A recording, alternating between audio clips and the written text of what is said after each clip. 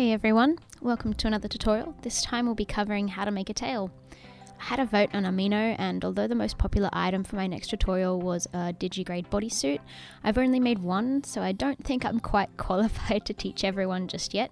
So let's just go with the second most popular item, which was the tail. Before we start, I'd like to thank everyone for the support on my Fursuit head tutorial and time-lapse. The response was rather overwhelming, so it's clear you guys want some more. I'm telling you guys, tails are easy. Any monkey with a sewing machine can poop out a tail, and they're a great starting point if you want to get into fursuit making. So let's get started. First of all, you're going to want to take some paper and sketch out the design of the tail. I will be making a black and white red panda tail for a friend of mine, and he's requested that the tail be 120 centimeters long. So I'll just use a measuring tape to measure that out, and draw the shape of the tail based on that. You're basically drawing a side view of the tail. Make it slightly fatter than you want the finished product to be, as it will thin a bit when you stuff it. He asked for 5 stripes, so I divided 120 by 5, which comes to 24 centimeters, so we can have lovely equal sections. Sorry for the footage for this part being so far away. I'm still learning how to use this GoPro properly. Now just cut all of it out and separate the pieces. I like to number all my pieces and then draw an arrow for which way the fur should be going, so everything is cohesive.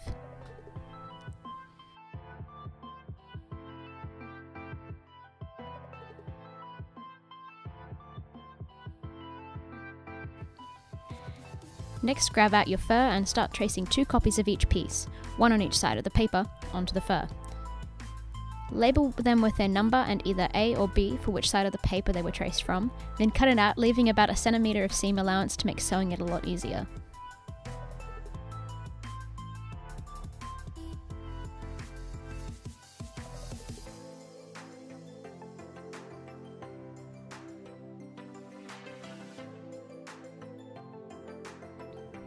Whilst this happens, let me talk about a few things. So I'll be making a Q&A video from the various questions I got on my head tutorial video in Fursuit, so hopefully that's not too cringy and hopefully people stop asking me the same questions, because apparently an FAQ wasn't enough. Come on guys. And be sure to comment down below what tutorial you'd like to see from me next. I'd love to do a hand paw, feet paw, digi bodysuit, planty bodysuit, fursuit bandana, fursuit cleaning videos, and a fursuit spot cleaning videos. I'm tracing this in fabric chalk.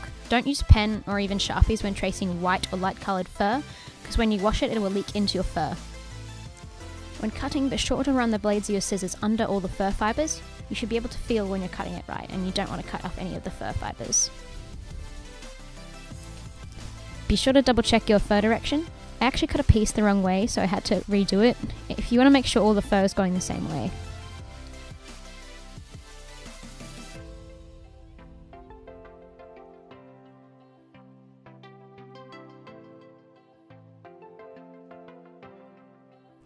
Next, you want to grab some pins and all your fur and start pinning it together like it was when you drew it out. You want to tuck the fur fibres in like I'm showing you now before you pin it. You want to pin it with the 2 fur sides together.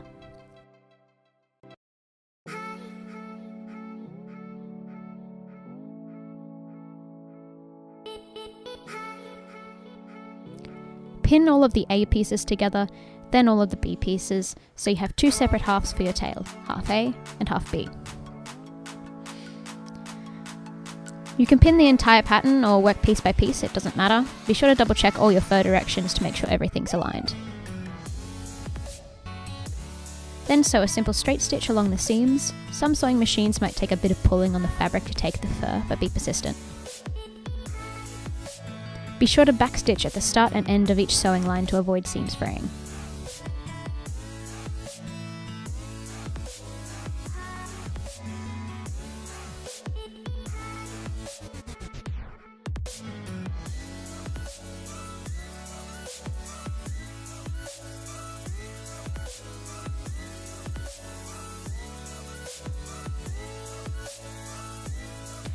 I was actually stupid here and accidentally sewed the piece to the wrong end of the tail, so be sure to double check where you're putting things. I didn't have an unpicker, so I just carefully used scissors to cut the seam.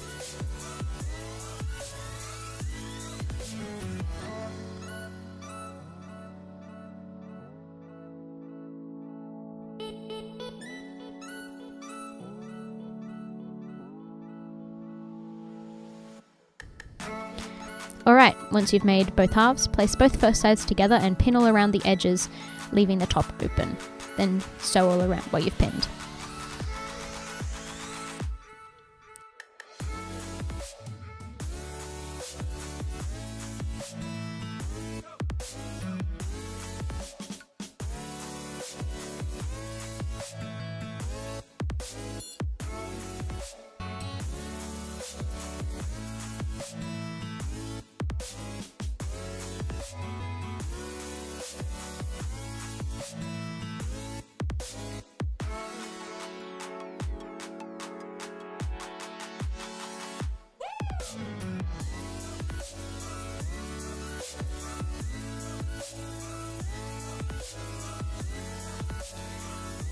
Once that's done, turn the tail inside out by reaching into the tail, grabbing the end and pulling it out the hole. Give it a good brush out to get rid of any fur caught in the seams and grab your stuffing.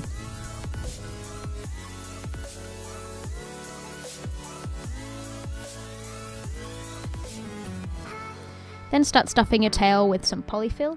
Not too much to say about this, so enjoy half a minute of me sitting like a dude stuffing a tail.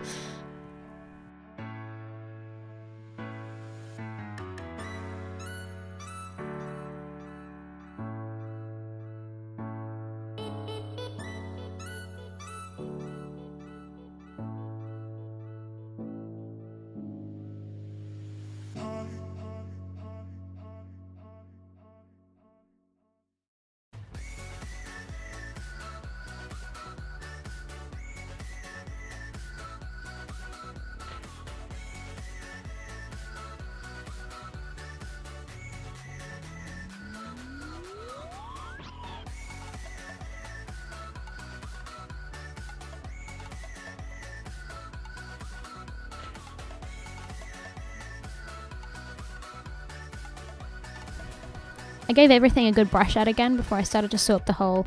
You can do this however you like, but I prefer to pull everything towards the centre like a dumpling.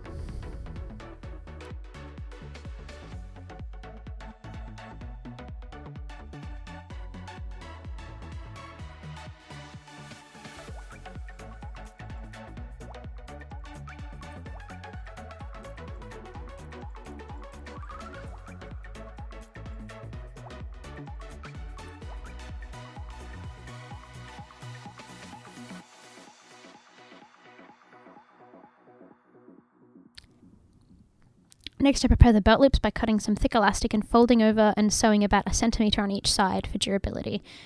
I'm making 2 for this tail because it's very big. Any kind of thick elastic will do, or you can use other thick materials if you like.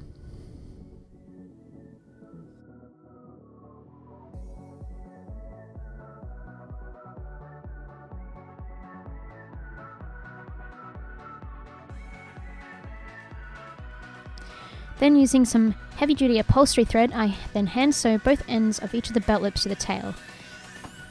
I usually use far more stitches and matching thread, but it was late and I wanted to get this tutorial filmed and ready for editing the next day. Please excuse the mess. Things tend to get very messy when fursuit making. Not much can be done besides constant vacuuming to avoid that.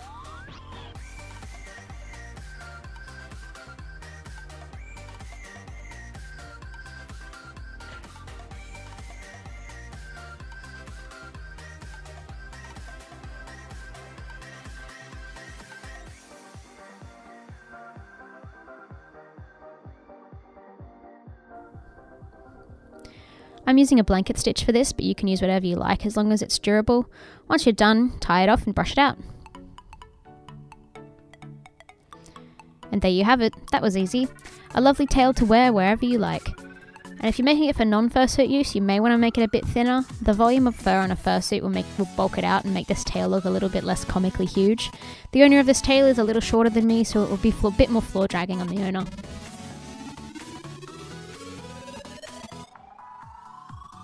So that's about it. Thanks for watching, guys. Leave any questions down in the comments and subscribe for more tutorials and fursuit outings. Thanks, everyone.